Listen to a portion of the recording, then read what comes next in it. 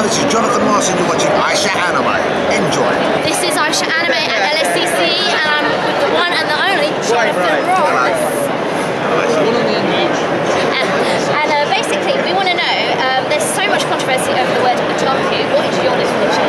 Well, otaku, I always thought otaku was someone who's like an uber nerd, and a very committed fan, someone who might enjoy anime more than almost anything else apart from instant ramen, someone who has a cushion at home that he likes to enjoy a moe moment with. You know, I don't have a problem with the word otaku at all.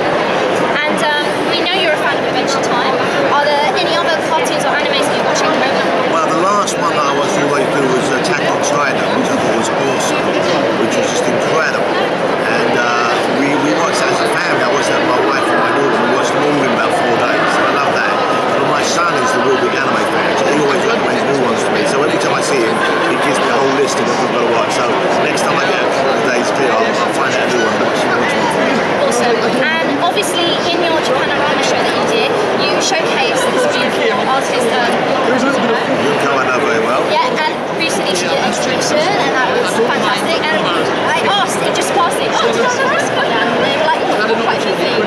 And obviously her work's sometimes a little risque. Where have you got all this stuff in your house? Well, we haven't got, you know, I'm in a house now where the youngest kid in the house is 18. Yeah. So it doesn't really, it's not an issue. But I mean, we've always loved Junko stuff. My kids have seen it a lot when I first met about, 12 years ago. I fell in love with her right there. So I've been kind of buying all the books and the toys and now the original things. So we've got a few lovely pieces hanging up. They're right in the hallways right now. You literally have your own exhibit. We literally have our kind of Junko Mizuno museum at home. And right now, you're here to promote Revenge. Can you tell us a little bit about it? Revenge is a grotesque, monstrous, gruesome, hyper-violent, hyper-sexualized love letter to grindhouse movies in the 1970s and 80s. That's a retro cover we did there, but we've sold out of the issue that's done.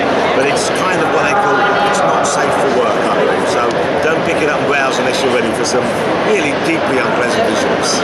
Courtesy of this man over here. This man over here, Ian Churchill, there you go.